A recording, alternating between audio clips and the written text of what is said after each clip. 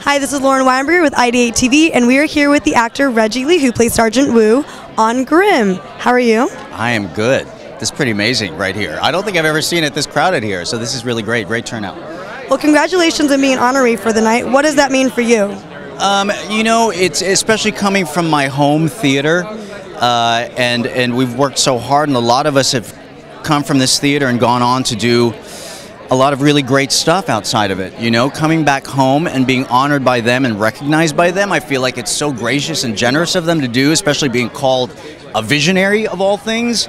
You know, I feel old now. I feel like it's a Lifetime Achievement Award or something like that. But I think it's nice to be able to come back and bring my entire cast is here, which is amazing in terms of the support I get from them. So it's nice to be back home with them.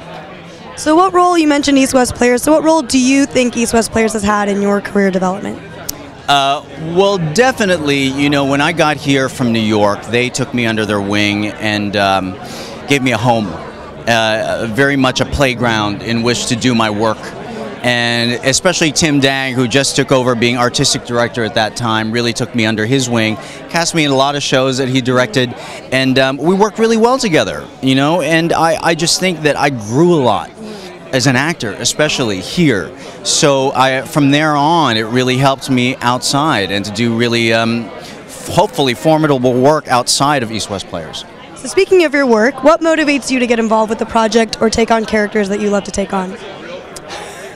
Well, nowadays, you know, there was. I'll give you, for instance, when I was offered the movie Safe with Jason Statham, there was this bad guy, and I played so many quote-unquote bad guys. I never think of them as bad guys, but you know, but this bad guy had to like adopt this girl and use her for a year to learn how to open up safes and steal money, and he eventually ended up feeling like a father to her.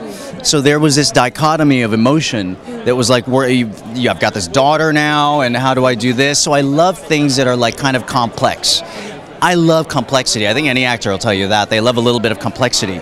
So, you know, and it's great, especially with Grimm, with my story moving forward, and the first major, right, I know, right? The first major, I think, major Filipino storyline on U.S. network television. I think it's really starting to move along. So, I'm happy. We'll see what the future holds.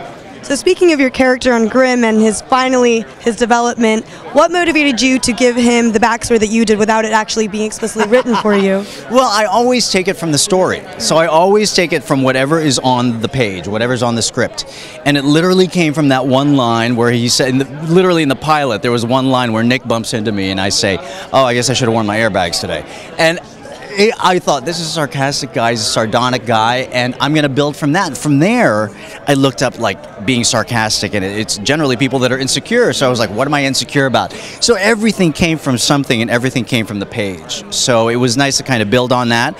And then, you know, the writers just kind of like jumped in as well. Like they jumped in, saw what I was doing, and it was nice tag team work there.